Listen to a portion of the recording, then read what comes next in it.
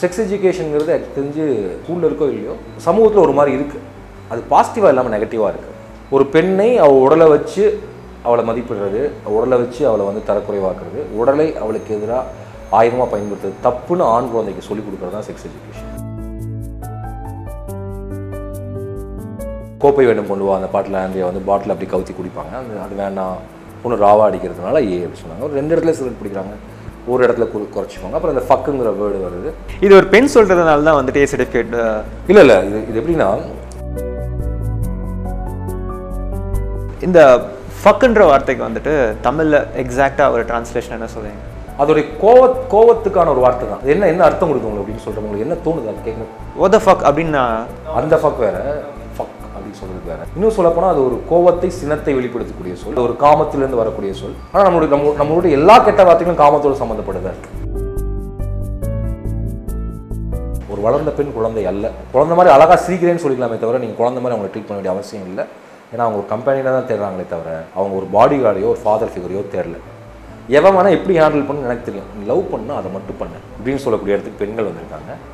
இந்த இடத்துக்கு பெண்கள் வந்துட்டாங்கிறத புரிஞ்சக்கூடிய இடத்துக்கு ஆண்கள் இன்னும் வரல. ஒரு படம் எடுக்கிறதுக்கு ரொம்ப வருஷம் டைம் எடுக்கிறீங்க. ஏன்னா நீங்கள் யாரும் படம் ரிலீஸ் ஆகிறப்ப தேட்டரில் பார்க்குறது இல்லை. தங்க மீன்கள் நல்லா இருக்குன்னு சொல்கிறதுக்குள்ள தங்க மீன்கள் வந்து it was not in the theatre. Cutter Tamil was not appreciated when it was released. So அதனால தான் உங்களுக்கு உள்ள கேப் இருக்குன்னு நினைக்கிறேன். அதனால் இந்த கேள்வி நீங்கள் இடத்துல கேட்கக்கூடாதுன்னு நினச்சிங்கன்னா go and watch Taramani this time in the theater. அப்போ இந்த கேள்வி வந்து அடுத்த படத்துக்கு இருக்காது. மகள்களை பெற்ற அப்பாக்களுக்கு மட்டும்தான் தெரியும் முத்தம் காமத்தில் சேர்ந்ததில்லை என்று. அவரே முத்தத்தை பற்றியும் காமத்தை பற்றியும் ஒரு படம் எடுத்தால் எப்படி இருக்கும்? அவரே கேட்டுடலாமாங்க. Let's welcome director Ram. வணக்கம் சார். நல்லா இருக்கேன். நான் உங்கள்கிட்ட ஓப்பனாகவே கேட்டுடுறேன், இது முன்னாடியும் கேட்டிருக்கேன் உங்கள்கிட்ட. உங்களை அண்ணா தான் கூப்பிட போகிறோம் ஃபுல்லாக, பிரச்சனை இல்லை. சூப்பர். ஆனால் அப்போ இங்கிலீஷில் ப்ரோன்னு சொல்கிற மாதிரி தான் நான். ஆமாம். ஆனால் தரமணி ஸோ ஓஎம்ஆர் ரோட ஃபுல்லாக அப்படியே கவர் பண்ணியிருக்கீங்கன்னு நினைக்கிறேன் இந்த படத்தில். ஸோ படத்தோட ஸ்டார்டிங்கண்ணா ஒரு செல்ஃப் எஸ்டீம் உள்ள ஒரு உமன் பற்றின ஒரு கதையாக இருக்கணும். ஏன்னா ஒரு மேல் பெர்ஸ்பெக்டிவ் நம்ம கதை இருக்குது. பட் ஆக்சுவலாக மேல் வந்து அவங்க நியாயத்தை சொல்கிறாங்க. பட் பெண்களுக்கு இருக்கக்கூடிய நியாயத்தை புரிஞ்சுக்காமல் பேசக்கூடிய ஒன்றா இருக்குது. தமிழ் சினிமா முழுக்க அதுதான் பண்ணியிருக்கோம் நம்ம. ஸோ அதுலேருந்து மாற்றி ஒன்று யோசிக்கலாம் அப்படின்னா இப்போ யார் நடித்தா கரெக்டாக இருக்கும்? நான் வந்து ஆண்ட்ரியா நடித்தா கரெக்டாக இருக்கும். பட் ஆண்ட்ரியாவுக்கு எப்படி ரீச் பண்ணுறதுன்னு தெரில. நம்ம ஒன்றும் ஆண்ட்ரியாவுக்கு நம்மளை தெரியவும் செய்யாது. அப்போ என்னோடய ஃப்ரெண்ட் அருண் விஸ்வான்னு ஒருத்தர் இருக்கார். அவர் வந்து இல்லை எனக்கு ஒருத்தர் தெரியும், ஐயப்பன் ஒருத்தர் இருக்கார், ஆண்ட்ரியாவுடைய அசோசியேட் அவர். அவர்கிட்ட கேட்போம் நாங்கள். So then next day evening coffee ஷாப்பில் மீட் பண்ணேன் ஆண்ட்ரியா. அமர்தீஸ்ட் ஒன்று இருக்குது. அவங்கள்ட்ட இப்படி ஒரு லைன் இருக்குது. கதைன்னு ஒன்றில் தான் தீசிஸ். இந்த படத்தை நான் பண்ணணும்னு நினைக்கிறதுக்கான காரணம் அந்த ஸ்கிரிப்டை எப்படி வரும்னு எனக்கு தெரியாது. பட் உங்களை மாதிரி ஒருத்தர் பண்ணணும்னு நினச்சா நான் இந்த ஸ்கிரிப்டை வந்து இம்ப்ரூவைஸ் பண்ணுறதுக்கு அர்த்தம் இருக்குது. ஏன்னா நீ உங்களை மாதிரி ஒருத்தர் தான் நடிக்க முடியும்னு நான் நினைக்கிறேன். பட் ஆனால் அவங்க நடித்த படத்தை நான் அன்னையும் ரசூலுங்கிற ஒரு படத்தை தான் நான் விரும்பி பார்த்துருக்கேன். எந்த படத்துலையும் எனக்கு அவங்க நடி பிடிச்சதில்லை. அன்னையும் ரசூலுன்னு சொல்லி ரவியோடைய முதல் படம் மலையாளத்தில் ஃபகத் ஃபாசில் ஆண்ட்ரியா ஜமியா நடித்த படம். ஸோ அந்த படத்தை வந்து நான் ஐ திங்க் 4 ஃப்ரேம்ஸில் ஷோ பண்ணாங்க. அங்கே பார்த்தேன் நான். பார்த்தப்போ எனக்கு அதை பார்த்தப்போ தோணுச்சு இவங்க பயங்கரமான ஒரு ஆக்டிங் மெட்டீரியல், ஒரு நடிப்பு அவ்வளோ வரக்கூடிய ஒருத்தவங்க. தமிழ் சினிமாவில் அவங்க நான் அப்படி பார்த்தே இல்லை. அதுக்கப்புறம் தான் விஸ்வரூபம் உத்தம் இல்லைன்னா வந்துச்சு அந்த ஸ்க்ரீனில் பார்த்தது. ஸோ கேட்டால் அவங்க வந்து நான் யோசிச்சு சொல்கிறேன். அப்புறம் அதுக்கு அடுத்த நாள் என்ன நினச்சாங்கன்னு தெரியல, ஓகேன்ட்டாங்க. From there we started to the research. அதுக்கப்புறம் ஸ்கிரிப்ட் அப்படி இம்ப்ரூவைஸ் ஆச்சு. ஸோ எப்போதுமே ஸ்கிரிப்டை லாக் பண்ணிட்டு போகிறது ஒன்று. பட் இந்த தீசிஸே எப்படி இருந்துச்சுன்னா is not a story about 2 பேர் கதை மாதிரி உங்களுக்கு தெரியும். ஆனால் 2 பேர்த்த வச்சுட்டு நான் என்ன வேணாலும் பேசுவேன் அந்த கதைக்குள்ளேங்கிற ஒரு அட்வான்டேஜ் இருந்துச்சு. ஸோ இந்த இன்ஸ்பிரேஷன் இந்த ரியல் லைஃப்பில் கேட்டது, ஆண்ட்ரியா ஓகேன்னு சொன்னது, இதுலேருந்து தான் தரமணி தொடங்குச்சு. ஆனால் தரமணிக்கு அந்த பக்கத்து சென்னையில் கதை நடக்குது அப்படின்னு தெரியும். ஆனால் அதுக்கு பேர் தரமணின்னு நாங்கள் முடிவு பண்ணல. தேன், ஆப்பிள் அப்படின்னு என்னமோ பேர்கள்லாம் சொல்லிட்டு இருந்தாங்க. ஏன்னா மேல் ஃபீமேல் ரிலேஷன்ஷிப் அப்படிங்கிறதுனால. அண்ட் அப்போ லொக்கேஷன்ஸ் பார்க்க ஆரம்பித்தோம், அதுக்குள்ளே ட்ராவல் பண்ண ஆரம்பித்தோம். முதல்ல தம்பி ராமையா சார் வந்து இதில் நடிக்கிறதா இருந்துச்சு. அப்போ ஒரு நாள் வருவாங்க, நம்ம தரமணி ரயில்வே ஸ்டேஷனில் மீட் பண்ணுவோம்னு சொல்லிட்டேன். அப்போ வந்து ஏன்னா இந்த தரமணி ரயில்வே ஸ்டேஷனே பேராக வச்சிட வேண்டியது அவர் தான் சொன்னார். ஆமாம் இல்லை நம்ம கதையும் தரமணிக்கு அந்த பக்கத்து சென்னையில் நடக்கக்கூடிய கதை தான் சொல்லி அதுலேருந்து தரமணிங்கிற பேர். இப்போ தரமணின்னு பேர் வைக்கிறப்போ தரமணிங்கிறது பேர் ஏன் வைக்கணுங்கிறது நம்மளுக்கு இன்னும் கொஞ்சம் காரணங்கள் கிடைச்சது. மிகப்பெரிய சதுப்புவன நிலப்பகுதி ஒரு காலத்தில் அங்கே முதலெல்லாம் இருந்துச்சுன்னு சொல்கிறாங்க. வெளிநாட்டிலேருந்து பறவைகள் வரும். இன்றைக்கி வெளிநாட்டு வேலை பார்க்குறவங்க வந்திருக்காங்க, உள்நாட்டு அகதிகள் இருக்காங்க. அப்படிங்கிறப்ப அந்த கதை இன்னும் விதிய ஆரம்பிச்சது. ஒரு நடிகர் குரல் ரொம்ப முக்கியம் அப்படின்னு நான் நினைக்கிறேன். அந்த குரல் வந்துச்சுனாலே பாதி விஷயங்கள் வந்து நடிப்பு வந்து இன்னும் பெட்டராக அவங்களுக்கு தோணும், இன்னும் வரும். அப்போ வசந்த் ரவிக்கு அப்படி ஒரு அபாரமான ஒரு குரல் இருக்குது. தமிழ் உச்சரிக்க வராது, ஆனால் நல்ல குரல் ஒன்று இருக்குது. எனக்கு வந்து இந்த குரல் நல்லா இருந்தாலே எனக்கு ரொம்ப பிடிச்சிடும் எனக்கு. ஸோ இப்போது ஆண்ட்ரியாவுடைய குரலையும் அந்த குரலையும் சேர்ந்து யோசிச்சு பார்க்குறது நல்லா இருந்துச்சு. ஸோ இப்படி கிட்டத்தட்ட இப்படி இம்ப்ரோவைஸ் ஆகி கிட்டத்தட்ட முடிஞ்ச படம் தான் தரமணி. உங்களோட அடுத்த ஸ்கிரிப்டுக்கு வந்து இந்த ஒரு ஆக்டர் கூட நம்ம ஒர்க் பண்ணணும் அப்படின்னாக்கா நீங்கள் யாரை சொல்லுவீங்க? அந்த ஸ்கிரிப்டுக்கு யாராலும் அப்படிலாம் கிடையாது. இப்போ ஒரு ஒரு ஒரு ஒரு மெயின் ஸ்ட்ரீம் படம் பண்ணுறப்ப அந்த பஞ்சு டைலாக் வச்சு படம் பண்ணுறப்ப இது விஜய் பண்ணால் நல்லாயிருக்கும்னு தோணுச்சுன்னா விஜய் சார்ட்ட போய் கதை சொல்லுவேன். ஏன் உங்ககிட்ட நான் ஒரு கமர்ஷியல் படத்தை எதிர்பார்க்கலாம்ல? நான் கமர்ஷியல் படம் தான் பண்ணிட்டுருக்கேன். அது தேட்டரில் கலெக்ட் ஆகிறதுனால இன்னும் அது கமர்ஷியல் படமாக அக்செப்ட் பண்ண படலை. ஸோ தேட்டரில் கலெக்ஷன் வந்துச்சுன்னா அது கமர்ஷியல் படம் அதான் அர்த்தம். So I think Taramani will become a commercial movie once it reaches is அந்த மெயின் ஸ்ட்ரீம் சக்ஸஸ்ங்கிறது படம் வந்துச்சுன்னா மெயின் ஸ்ட்ரீம் சக்ஸஸ். ஃபேஸ்புக்கில் உனக்கு எப்படி 2248 ஃப்ரெண்ட்ஸ்? ஏன் இல்லை, எனக்கெல்லாம் 15 ஃப்ரெண்ட்ஸ் தான். இந்த ஃபக்குன்ற வார்த்தைக்கு வந்துட்டு தமிழில் எக்ஸாக்டாக ஒரு டிரான்ஸ்லேஷன் என்ன சொல்லுவீங்க? அதோடைய கோவத்துக்கான ஒரு வார்த்தை தான். அதை நீங்கள் வந்து நான் என்ன சொன்னேன், அது என்ன அர்த்தம் கொடுக்கும் உங்களுக்கு அப்படின்னு சொல்கிறேன். உங்களுக்கு என்ன தோணுது அது கேட்குறது? வாட் த ஃபக் அப்படின்னா அந்த ஃபக் வேறு, ஃபக் அப்படின்னு சொல்கிறது வேறு, வாட் த ஃபக் வேறு. ஃபக்லேயே நிறைய ஃபக்ஸ் இருக்குல்ல. அது வந்து ஒரு வசைச்சொல். இன்னும் சொல்லப்போனால் அது ஒரு கோவத்தை சினத்தை வெளிப்படுத்தக்கூடிய சொல். அப்புறம் இன்னொரு இடத்துல சொல்லலாம் அது ஒரு காமத்திலேருந்து வரக்கூடிய சொல். ஆனால் நம்மளுடைய எல்லா கெட்ட வார்த்தைகளும் காமத்தோடு சம்மந்தப்பட்டதாக இருக்குது. பெண்களை கேவலப்படுத்தக்கூடியதாக தான் இருக்குது. தமிழினுடைய அதீத வசைச்சொற்கள் வந்து பெண்களை பற்றி தான். ஆண்களை பற்றி 2-3 தான் இருக்கும். எனக்கு தெரிஞ்சு மெட்ராஸில் பாடு இருக்குது, அது ஒன்று தான் எனக்கு தெரிஞ்சு ஸ்ட்ரைட்டாக நான் இது வரைக்கும் கேள்விப்பட்ட வரைக்கும்.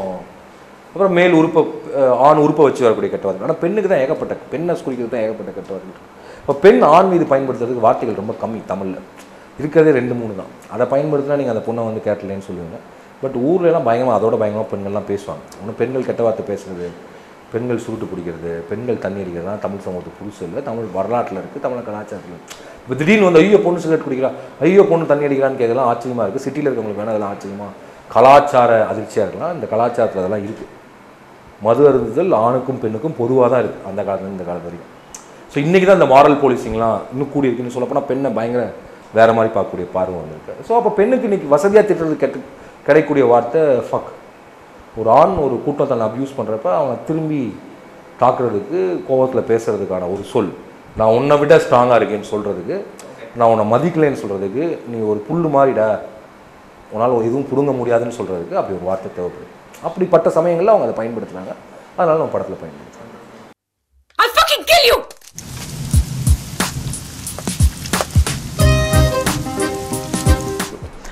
செக்ஸ் எஜுகேஷன் வந்துட்டு இப்போ வந்து நம்ம ஊரில் வந்து அதிகமாக பேசியிருந்தாங்க. நம்ம ஸ்கூல்லலாம் வந்துட்டு காலேஜஸ்லாம் இவங்களுக்கு நம்மளுக்கு சொல்லிக் கொடுக்கணும் இவங்களுக்கு இதை பற்றி அப்படின்ட்டு. எந்த வயசுக்கு அப்புறமா இது வந்து சொன்னால் நல்லாயிருக்கும் இருக்கிற யங்ஸ்டர்ஸ்க்கு? செக்ஸ் எஜுகேஷனுங்கிறது எனக்கு தெரிஞ்சு நம்ம ஸ்கூலில் இருக்கோ இல்லையோ ஒரு சமூகத்தில் ஒரு மாதிரி இருக்குது. அது பாசிட்டிவாக இல்லாமல் நெகட்டிவாக இருக்குது. அது ஒரு பிரச்சனை. ஒன்று வயசுக்கு வந்துட்டா என்ன அப்படிங்கிறது அந்த ஒரு இன்றைக்கி குழந்தைங்க வந்து 10லேருந்து 12 வயசுக்குள்ளே பெண் குழந்தைங்க வந்து வயதுக்கு வந்துடுறாங்க. ஏன்னா இன்றைக்கி உணவு முறை மாறிடுச்சு. அப்புறம் இன்றைக்கி இருக்கக்கூடிய எக்ஸ்போஷரில் இன்றைக்கி இருக்கிற 10-12 வயசு பசங்களுக்கு நம்மளோட 12 வயசில் இருந்த இன்னசென்ஸ் இன்றைக்கி இல்லை. அப்போ ஏன்னா அவ்வளோ எக்ஸ்போஷர் இருக்குது. ஏன்னா சினிமா முழுக்க அதுதான் இருக்குது. அப்போ நீங்கள் ஒரு 10, 11, 12 நம்ம உடலை பற்றி சொல்லிக் கொடுக்க வேண்டிய கட்டாயத்தில் இருக்கும். அப்போது ஒரு ஆணுக்கு வந்து பெண் ஒன்றும் வேற்று கிரகத்து வாசியில் ஒன்றை மாதிரி ஒரு சகஜீவின்னு சொல்ல வேண்டியிருக்கு. பெண்ணுக்கு வந்து அவள் உடல் பற்றியான பிரதிநிதியும் கொடுக்க வேண்டியிருக்கு. அதுக்காக நீ பயப்பட வேண்டியதில்லைங்க சொல்ல வேண்டியிருக்கு. குறிப்பாக செக்ஸ் எஜுகேஷன் நான் எதை நினைக்கிறேன்னா, ஒரு பெண்ணை அவள் உடலை வச்சு அவளை மதிப்பிடுறது, உடலை வச்சு அவளை வந்து தரக்குறைவாக்குறது, உடலை அவளுக்கு எதிராக ஆயுதமாக பயன்படுத்துறது தப்புன்னு ஆண் குழந்தைக்கு சொல்லிக் கொடுக்குறது தான் செக்ஸ் எஜுகேஷன். அப்படின்னா தான் ஸ்டாக்கிங் குறையும். அப்புறம் அந்த ரெண்டு பேர்த்தையும் தனித்தனி கிரகங்களில் இல்லாமல் நெருக்கத்தில் கொண்டு வருது. கிட்டத்தட்ட இன்றைக்கி வந்திருக்குன்னு நினைக்கிறேன். பட் ஒரு எஜுகேஷனாக சிலபஸாக அது வந்திருக்கா அப்படிங்கிறது ஒன்று இருக்குது. அப்புறம் பேரண்ட்ஸே வீட்டில் வந்து இது சொல்லிக் கொடுக்க வேண்டியிருக்கும். சைல்டு அப்யூஸ்லாம் இல்லைன்னு வந்து நம்ம தான் நம்ம குழந்தைங்க சொல்லி ஆகணும். கண்டிப்பாக ஸ்கூல் சொல்லிக் கொடுக்கணும் அதை. ஆனால் அதுக்காக நம்ம வெயிட் பண்ண முடியாது. ஏன்னா சைல்டு அப்யூஸுங்கிறது நடந்துகிட்டே இருக்குது. ஆண் குழந்தைங்களுக்கு நடக்குது, பெண் குழந்தைங்களுக்கு நடக்குது. ஆண் குழந்தைங்களுக்கு ஆண்களாலே அதிகமாக நடக்குது. ஸோ அப்போ இதை வந்து நம்ம கண்டிப்பாக இந்த அவேர்னஸ் வந்து க்ரியேட் பண்ண வேண்டிய கட்டாயத்தில் இருக்கோம். அது எல்லாருமே நம்ம இப்போ எங்கள் பிள்ளை அதெல்லாம் கடந்து தான் வந்தோம். அது கொஞ்சம் ஒரு மெச்சூர்டான இல்லாட்டி கொஞ்சம் ஒரு சில மூளைகள் சில மனங்கள் அதை எடுத்துக்கிட்டு தாண்டி வந்துடும். சில பேர் அதுலேயே நின்றுட்டாங்கன்னா அது பிரச்சனை ஆகிடும். அப்படி பாதிக்கப்பட்டவங்களாம் இருக்காங்க. ஸோ அதை பண்ண வேண்டியிருக்கு நம்ம. ஸோ இப்போ வாட்ஸ்அப் எல்லாம் பயங்கரமாக இருக்கும்போது பேரண்ட்ஸ் கிட்டே ஸ்டார்ட் பண்ணால் கொஞ்சம் நல்லாயிருக்கும். கண்டிப்பாக பேரண்ட்ஸ் சொல்லி தான் ஆகணும். குட் டச் பேட் டச்னா என்னென்னு பேரண்ட்ஸ் சொல்லி கொடுத்தாகணும். சைல்டு அப்யூஸை பற்றி பேசி தான் ஆகணும். அப்புறம் எதை பற்றி நீ கவலைப்படாமல் எங்கிட்ட சொல்லி தான் ஆகணும். அதை விட முக்கியமாக ஈவன் 18 வயது மேற்பட்டவர்களுக்கே செக்ஸ் எஜுகேஷன் தேவைப்படுது. இன்றைக்கி வந்து நீங்கள் எல்லாத்தோட வாழ்க்கையும் கேமராக்களால் கவனிக்கப்பட்டு தான் இருக்குது. Aadhaar கார்டுங்கிறது at end of the day you are going to get monitor. உங்களுடைய எல்லா விஷயத்தையும் இந்த நாடு பார்க்கும். அப்புறம் இந்த சிக்னலில் கேமரா இருக்குது, லிஃப்ட்டில் கேமரா இருக்குது, துணி வாங்குற கடையில் கேமரா இருக்குது, ரோட்டில் கேமரா இருக்குது, ஃப்ளாட்டில் கேமரா இருக்குது. எல்லா இடங்கள்லையும் கேமராக்கள் உங்களை படம் பிடிச்சிட்டே இருக்காங்க. இதுக்கப்புறம் எல்லார்கிட்டையும் ஒரு கேமரா இருக்குது. ஹை எண்ட் கேமராவில் லோ எண்ட் கேமரா வரைக்கும் யாருக்கும் இன்னொருத்தர் தெரியாமல் இன்னொருத்தர் வந்து ஒருத்தர் படம் எடுத்துட முடியும். இது ஒரு பெரிய ஸ்டாக்கிங், இது மிகப்பெரிய குற்றம். இப்போ அந்த பெண்கள் மேலே அந்த படம் வரப்போ அவங்க பயங்கர தற்கொலை பண்ணுறது அப்படிங்கிறது வந்து தேவையில்லாத ஒரு விஷயம். எத்தனையோ ஆண்கள் குற்றாலத்தில் நிர்வாணமாக குளிக்கிறது, தினத்தில் ஃபோட்டோ வருது. யாருமே அடுத்த நாள் தற்கொலை பண்ணல. யாரோ ஒருத்தர் நம்மளை ஃபோட்டோ எடுத்தாங்கிறதுக்காக நம்ம பயப்பட வேண்டியதோ ஐயோ நம்மளுடைய மானம் பொசிஷன் யோசிக்க வேண்டியது கிடையாது. அதே மாதிரி அந்த பெற்றோர்களும் அப்படி யோசிக்க வேண்டியது கிடையாது. ஏன்னா அந்த உடல் மாறக்கூடிய ஒன்று, உடல் இல்லை வாழ்க்கை. அண்ட் ஒரு ஆணுக்கு உடல் எப்படி அவ்வளோதான் பெண்ணுக்கும் அப்படிங்கிறத நம்ம கண்டிப்பாக சொல்லி கொடுத்து தான் ஆகணும். ஏன்னா நீங்கள் வந்து கேமராக்களுக்கு மத்தியில் தான் நீங்கள் வாழ்ந்துட்டுருக்கீங்க. அப்போ கேமராவை இன்னும் யூஸ் பண்ணுறது எப்படின்னு மேலுக்கு சொல்லிக் கொடுக்கணும். ஒரு கேமரா உங்கள் கையில் எதுக்குன்னா அதை பொறுப்போடு பயன்படுத்தணுங்கிறது மேலுக்கு சொல்லிக் கொடுக்க வேண்டியிருக்கும். அதை ஃபீமேலுக்கும் சொல்லிக் கொடுக்க வேண்டியிருக்கும். உன்னை தவறாக ஒருத்தர் பயன்பாடு எடுத்தாலும் நீ பயப்பட வேண்டியதில்லை. உங்கள் அப்பா அம்மாட்ட சொல்லு, நண்பர்கள்ட்ட சொல்லு, போலீஸில் சொல்லலாம், ப்ரெஸ்லையும் சொல்லலாம். அதனால் எந்த விதமான இதுவும் இல்லைங்கிறத நம்ம சொல்லி கொடுத்து தான் ஆகணும். கட்டாயம் அது இப்போ இல்லைனாலும் ஒரு 5 வருஷத்தை சொல்லி கொடுத்து தான் ஆகணும். Sleep with me. படத்தில் வந்துட்டு ஏ சர்டிஃபிகேட் கொடுத்துருக்காங்க. அது இல்லைனாக்கா வந்து ஏ சர்டிஃபிகேட் வேணான்னாக்கா 14 சீன்ஸ் எடுக்கணும்னு சொல்லியிருக்காங்க. ஸோ அதில் ஏதாவது எங்களுக்கு ஒரு 2-3 சீன். ஒன்று வந்து இந்த ஒரு கோப்பை வேண்டும் கொண்டு வா, அந்த பாட்டில் ஆண்ட்ரியா வந்து பாட்டில் அப்படி கவுத்தி குடிப்பாங்க. அது வேணாம், ஒன்று ராவா அடிக்கிறதுனால ஏ அப்படி சொன்னாங்க. ஒரு 2 இடத்துல சிகரெட் பிடிக்கிறாங்க, ஒரு இடத்துல குறைச்சிக்கோங்க. அப்புறம் இந்த ஃபக்குங்கிற வேர்டு வருது. இது ஒரு பெண் சொல்கிறதுனால தான் வந்துட்டு ஏ சர்டிஃபிகேட் இல்லை இது எப்படின்னா, நீங்கள் சென்சார் போர்டு பொதுமக்கள் என்ன நினைக்கிறாங்களோ, இன்றைக்கி சென்சார் போர்டும் மாரல் போலீஸும் ஒன்று தான். இந்த படத்தை வந்ததுக்கப்புறம் இங்கே இருக்கக்கூடிய பொதுமக்கள் என்னெல்லாம் சொல்ல போகிறாங்களோ அதுதான் சென்சார் போர்டு சொல்கிறாங்க. சென்சார் போர்டு எதை ரிஃப்ளெக்ட் பண்ணுதுன்னா, ஒரு பொது புத்திக்கு பங்கம் வராமல் பார்த்துக்கிறதும், இந்திய அரசியல் அமைப்பு சட்டத்துக்கு எதிரான விஷயங்கள் வராமல் பார்த்துக்கிறதும், அப்புறம் அந்த சமயத்தில் எந்த ஆளுங்கட்சி இருக்கோ அதன் நலனை பேணுறதுங்கிறது சென்சார் போர்டுடைய இயல்பு. இது நீங்கள் வந்து இதுதான் அது சென்சார் போர்டு. ஸோ அந்த அடிப்படையிலேருந்து அவங்க அந்த கேள்வியை வைக்கிறாங்க. அந்த கேள்வி வைக்கிறது அவங்க மட்டும் இல்லை, இந்த ஊர்க்காரங்களும் தான். நம்ம வாழ்ந்துட்டு இந்த ஊர் தான். ஸோ 2 பேத்துக்கும் சேர்ந்து தான் அந்த இது.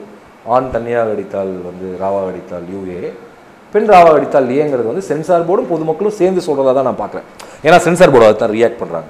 ஏன்னா சென்சார் போர்டில் ஒரு அதிகாரி இருக்கார், அதுக்கப்புறம் 4 பேர் வராங்க. அவங்களாம் இந்த பொது புத்தியினுடைய ரெப்ரஸன்டேஷனாக தான் வராங்க. ஸோ அவங்க சொல்கிறதுலேருந்தும் அது வருது. And censor board is more democratic. அங்கே டிபேட் பண்ண முடியும். அண்ட் ஈவன் இந்த மிஸ்டர் மதியழகன் நினைக்கிறேன் பேர் செய்யாங்க, அவர் தான் சென்சார் போர்டு ஆஃபீஸர். அவர் என்ன சொன்னதுன்னா, தயவுசெய்து இந்த கட் வாங்காமல் இந்த படத்தை அப்படியே எடுத்துகிட்டு போங்க, இந்த ஆர்ட் வந்து இதாகிடக்கூடாதுன்னு தான் நினச்சார். ஸோ ஒரு படத்தை ஒரு ஆர்ட்டாகவும் சென்சார் போர்டு பார்க்கக்கூடிய மனம் உள்ளவங்க அதில் இருக்க தான் செய்கிறாங்க. பட் சென்சார் போர்டில் அவங்க 4 பேர்த்த சொல்லுவோம். சென்சார் போர்டுடைய சிக்கலே இது. அப்புறம் இதோட இன்னொரு பெரிய பிரச்சனைனா, இப்போ எல்லாத்தையுமே கொண்டு டெல்லியோட சேர்த்துட்டு இருக்காங்க. இந்த ஒற்றை அடையாளத்துக்கு கீழே கொண்டு போகிறது நாட்டை, இந்த மொத்த சென்சாரையும் டெல்லிக்கு தூக்கிட்டு போயிடுறது, தமிழ் படத்துக்கும் அங்கே போய் தான் வரணுங்கிறதுலாம் வந்து இன்னும் கொஞ்சம் நாட்களில் பெரிய பிரச்சனைகளை உருவாக்கும். அண்ட் 2-3 டவுன் தேர் இப்படியே போச்சுன்னா நீங்கள் உங்கள் ஐடென்டிட்டி சம்மந்தப்பட்ட படங்களை எப்படி அவங்க புரிஞ்சுக்குவாங்கன்னு தெரியாது. இந்தியா முழுக்க ஒற்றை அடையாள படங்கள் மட்டுமே முன்னிறுத்தப்படும். இந்த மாதிரி சிக்கல்கள்லாம் வரும். அதுதான் ரொம்ப ஆபத்துக்குரிய விஷயம். ஓகே, உங்களோட ஒரு இன்டர்வியூவில் பார்த்தேன் நான், இங்கே இருக்க தமிழ் சீரியல்ஸ்க்குலாம் வந்துட்டு AAA நான் கொடுத்துருவேன் அப்படின்னு சொல்லிட்டு சொல்லியிருந்தீங்க. நீங்கள் எந்த ஒரு சீரியல்லாம் உங்களை அந்த மாதிரி ஒரு தாக்கம் கொடுத்து? அப்படி பொது கருத்து தான். நீங்கள் ஹவுஸ் ஆஃப் கார்ட்ஸ் எடுத்திங்கன்னா கூட 45 மினிட்ஸ்க்கு ஒரு எராட்டிக் சீக்வன்ஸ் வந்து வச்சுருவாங்க. கேம் ஆஃப் த்ரோன் எடுத்திங்கனாலும் அதை வச்சுருவாங்க. உலகத்தில் அடல்ட்ரி இல்லாமல் விற்க முடிய மாட்டேங்குது. 2 விஷயம் தான் உலகத்தில் வைக்க முடியுது. ஒன்று குழந்தைங்க, இன்னொன்று அடல்ட்ரி. குழந்தைங்களை பற்றி ஒரு கான்செப்ட் பண்ணிங்கன்னா, சூப்பர் சிங்கர் பண்ணிங்கன்னா ஹிட் ஆகும். நீங்கள் வெறும் சீரியல் பண்ணிங்கன்னா அதுக்குள்ளே நீங்கள் உங்களோட வார்த்தையில் வந்து ஒரு இல்லீகல் அஃபேரை கொண்டு வரணும், ஒரு மாமியார் மருமகளை பற்றி தப்பாக சொல்கிறத கொண்டு வரணும். இப்போ இந்த விஷயங்கள்லாம் எதுனா, இதெல்லாம் வந்து அடல்ட் மட்டும் தான் பார்க்கணும், குழந்தைங்க பார்க்கக்கூடாது. அடல்ட்ரிங்கிறதுக்குள்ளே நம்ம விரும்பணும் அதை மட்டும் எடுத்துக்கணும் அவசியம் இல்லை. 18 வயதுக்கு மேற்பட்டவர்கள் மட்டுமே குழந்தைங்க பார்க்கக்கூடாத ஒரு நிகழ்ச்சி. நம்ம இதில் அப்படி கிடையாது. இல்லை, டிவி ஹாலில் இருக்குது, எல்லோரும் சேர்ந்து தானே உட்காந்து பார்க்குறோம். டிவி ரூம்னு தனியாக ஒன்று இருக்குது அப்படிங்கிறது எத்தனை பேருக்கு வாய்ச்சிருக்குன்னு தெரியல. எனக்குலாம் டிவியே வாய்க்கல, டிவி இல்லை. டிவி ரூம் தனியாக ஒன்று இருந்துச்சுன்னா குழந்தைய தூங்க வச்சிருக்கோம், நீங்கள் போய் பார்க்கலாம், ரெக்கார்ட் பண்ணிட்டு பார்த்துக்கலாம். நீங்கள் மொத்தமாக வீட்டு ஹாலில் டிவி இருக்குது, வர விருந்தாலையும் அங்கே தான் உட்காருவாங்க, நீங்களும் அங்கே தான் உட்காருங்க, உங்கள் குழந்தைங்க அங்கே தான் உட்காருவாங்க. அங்கே புத்தாம்பதும் ஒரு ப்ரோக்ராம் போயிட்டுருக்கோம், பாடல்கள் போயிட்டுருக்கோம், அதெல்லாம் சேர்ந்து தான் பார்க்குறோம். So you can't. அதனால தான் சொல்கிறேன், டிவியில் வரக்கூடிய நிறைய விஷயங்கள் நிறைய சர்டிஃபிகேட் கொடுக்கலாம் தான் சொல்கிறேன். ஸ்கர்ட்டு. ஆமாம், ஸ்கர்ட்டு தான். அது கொஞ்சம் இங்கே வரைக்கும் போடாமல் கொஞ்சம் கீழே இருக்கு அங்கே வரைக்கும் போடலாம்ல. ஹிந்தி ஃபிலிம்ஸ்க்கும் தமிழ் படத்துக்கும் பாலிவுட் அண்ட் காலிவுட்டில் வந்து என்ன டிஃப்ரென்ஸ் இருக்குன்னு நீங்கள் நினைக்கிறீங்க? அது பெரிய மார்க்கெட், இது சின்ன மார்க்கெட். மார்க்கெட் பெருசாக இருக்கப்போ நிறைய அட்வான்டேஜஸ் இருக்குது. ஏன்னா மல்டிப்ளெக்ஸே பெரிய மார்க்கெட்டாங்க. ஸோ அதனால் நிறைய வேறு மாதிரியான படங்கள் வர முடியும். பட் லிமிட்டட் ஆப்ஷன்ஸ் இருந்தும் லிமிட்டட் மார்க்கெட் இருந்தும் ரொம்ப ஹெல்த்தியாக இருக்கக்கூடிய இண்டஸ்ட்ரியாக நான் காலிவுட் பார்க்குறேன். ஸோ அந்த இண்டஸ்ட்ரி நீங்கள் ஒரு முக்கியமான பாட்டாக இருக்கீங்க. ஆனால் நீங்கள் ஒரு படம் எடுக்கிறதுக்கு ரொம்ப வருஷம் டைம் எடுக்கிறீங்க. ஒரு 3 வருஷம் இல்லை 2 அந்த மாதிரி தான் போயிட்டுருக்கீங்க. அந்த மாதிரி ஏன்னா நீங்கள் யாரும் படம் ரிலீஸ் ஆகிறப்ப தேட்டரில் பார்க்குறது இல்லை பார்க்கறதுக்கான சூழல் இல்லை. தங்க மீன்கள் நல்லா இருக்குன்னு சொல்கிறதுக்குள்ள தங்க மீன்கள் வந்து it was not in the theatre. Cutter Tamil was not appreciated when it was released. அப்போ என்ன மாதிரி டேரக்டர்ஸ்க்கு ஒரு டிஸ்ட்ரிபியூட்டர் வரணும்னா அந்த படம் தேட்டரில் கலெக்ட் ஆனால் தான் டிஸ்ட்ரிபியூட்டர் வருவாங்க. இப்போ நம்ம ஒரு படம் பண்ணுறப்போ அவங்க சந்தேகம் தான் படுவாங்க. இப்போ இன்றைக்கி ஒரு படத்தை நான் இல்லை தமிழில் வந்து எடுக்கிறத விட ரிலீஸ் பண்ணுறது எல்லாத்துக்குமே கஷ்டம். அப்புறம் ஒரு புது ஹீரோ அண்ட் கதை வேறு மாதிரியான ஒரு கதை. ஆண்ட்ரியா இருந்தாலும் Andrea is not kind of டிஸ்ட்ரிபியூட்டருக்கான heroine கிடையாது. ஆடியன்ஸ்க்கு அவங்கள பிடிக்கும். ஆனால் டிஸ்ட்ரிபியூட்டருக்கு வந்து ஏன்னா அவங்க படத்தோட கலெக்ஷன் என்னென்னு இது வரைக்கும் தெரியாது. ஸோ அவங்க பேருக்காக படத்தை தனியாக வைக்க முடியாது. இப்போ இந்த மாதிரி படத்தை விரும்பக்கூடிய ப்ரொடியூசருக்கும் நிறைய ஃபினான்ஷியல் ஸ்ட்ரகிள் இருக்கும். இதெல்லாம் சேர்ந்து பார்த்தா it takes its own time. So அதனால தான் உங்களுக்கு இவ்வளோ கேப் இருக்குன்னு நினைக்கிறேன். அதனால் இந்த கேள்வி நீங்கள் இடத்துல கேட்கக்கூடாதுன்னு நினச்சிங்கன்னா go and watch Taramani this time இந்த தியேட்டர். அப்போ இந்த கேள்வி வந்து அடுத்த படத்துக்கு இருக்கு. சூப்பர்ண்ணா. ஸோ ஆண்ட்ரியா இந்த படத்துக்கு அப்புறமா வந்து நிறைய பேசப்படுவாங்க அப்படின்னு சொல்லிட்டு டீசரை பார்க்கும்போது எனக்கு நல்லாவே தெரியுது. ஸோ இந்த மூவி வந்து யார் போய் பார்க்கணும்னு நினைக்கிறீங்க? இந்த படம் பார்க்கணும்னு நினைக்கிறவங்க, லவ் பண்ணுறவங்க, பொழுது போலேன்னு நினைக்கிறவங்க, 18 வயசுக்கு மேலே இருக்கணும். அவ்வளோதான். ஆணாக இருக்கலாம், பெண்ணாக இருக்கலாம், திருநங்கையாக இருக்கலாம், தனியாக பார்க்கலாம், குடும்பத்தோடையும் பார்க்கலாம், குழுவாகவும் பார்க்கலாம், நண்பர்களாகவும் பார்க்கலாம். சொல்லிடி அவனுக்கு எப்படி your size தெரியும்? How does he know your size? Next என்னென்னு பார்த்தீங்கன்னாக்கா படத்தை உங்களோட ஃபர்ஸ்ட் டீசர் அதில் பார்த்தீங்கன்னாக்கா வந்து ஒரு 6 விஷயங்கள் பற்றி சொல்லியிருப்பீங்க. ஒன்று அது எப்படி நீங்கள் கிளாஸிஃபை பண்ணுவீங்க? பிகாஸ் அது 6 அது அப்படியே லைட்டாக கொஞ்சம் அப்படியே யோசிச்சு பார்த்தீங்கன்னாக்கா படத்துக்கும் அப்படியே நல்லா நிறைய ரிலேட் ஆகிட்டு இருக்கு படத்தில் சொல்கிற விஷயங்களும். அது எப்படி இல்லை படத்தில் இருக்க விஷயம் அதான். ஒரு மேல் வந்து இப்போ ஒரு பெண்ணை ப்ரொசஸ் பண்ணுறான். ஒரு பெண் தன்னை காதலிக்கானோன்னா அவன் வந்து அவளை ஒரு குழந்தை மாதிரி ட்ரீட் பண்ணுறான் அப்படின்னு சொல்லலாம். இல்லை அவளை ரொம்ப சந்தேகப்படுறான் அப்படின்னு சொல்லலாம். இல்லை அவள் தனக்கு மட்டும் தான் சொந்தம்னு நினைக்கணும்னு சொல்லலாம். இந்த 3மே ஒன்று தான். ஒரு வளர்ந்த பெண் குழந்தை அல்ல. குழந்த மாதிரி அழகாக சிரிக்கிறேன்னு சொல்லிக்கலாமே தவிர நீங்கள் குழந்த மாதிரி அவங்களை ட்ரீட் பண்ண வேண்டிய அவசியம் இல்லை. ஏன்னா அவங்க ஒரு கம்பெனியில் தான் தேடுறாங்களே தவிர அவங்க ஒரு பாடி கார்டையோ ஒரு ஃபாதர் ஃபிகரையோ தேடல. 2 இவ்வளோ வருஷமாக வாழ்ந்த பெண்ணுக்கு தான் என்ன ட்ரெஸ் போடணும் போடக்கூடாதுங்கிறது தெரியும். அது ஒரு ஆண் சொல்லிக் கொடுக்க வேண்டிய அவசியம் இல்லை. ஏன்னா நீ நீ நீ உன்னுடைய உடையை வச்சு உன்னுடைய கேரக்டரை நான் ஜட்ஜ் பண்ணாதப்ப ஏன் உடையை வச்சு நீ ஏன் கேரக்டரை ஜட்ஜ் பண்ணுறேன்னு பெண்கள் கேட்குறாங்க. அப்புறம் இன்றைக்கி வெளி உலகத்தில் ஆண்களோட புலங்குறப்ப ஆண்கள் பெண்கள்கிட்ட வந்து ஃப்ளர்ட் பண்ண ட்ரை பண்ணுறாங்கிறது நம்ம மறுக்கவே முடியாது. It's natural. அது பெண்களும் சில இடங்களில் பண்ண தான் செய்வாங்க. அதை நம்ம if you take it debate Bharathiyar சொன்ன மாதிரி கற்பு என்றால் அதை இரு கட்சிக்கும் பொதுவில் வைப்போம் தான். அப்போ ஒரு பெண் வெளி உலகத்துக்கு போய் வாழணும்னா அப்போ இது எதிர்கொண்டு தான் ஆகணும். அதை எப்படி ஹேண்டில் பண்ணணும்னு அவளுக்கு தெரியும். நம்ம போய் சொல்லிக் கொடுக்க வேண்டியது எப்படி ஹேண்டில் பண்ணணும். முடியலன்னா அவங்க சொல்லுவாங்க. இப்படின்னு நினைக்கிற இடத்துக்கு பெண்கள் வந்துட்டாங்க. எனக்கு I know how to handle my self.